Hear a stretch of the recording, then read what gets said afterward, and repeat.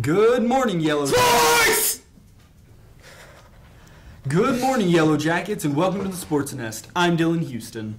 And I'm Justin Bostock, and for Caleb Pearson today.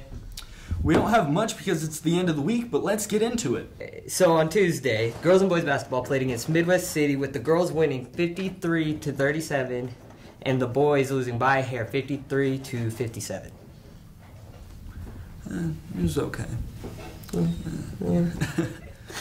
On Thursday, wrestling went up to the conference tournament, and tomorrow, wrestling goes to the 4x4 tournament. Also, swimming is at the Rose Invitational, so good luck to all of them. I think that's all for today. We'll see you No. I will see you next time. Have a fantastic day.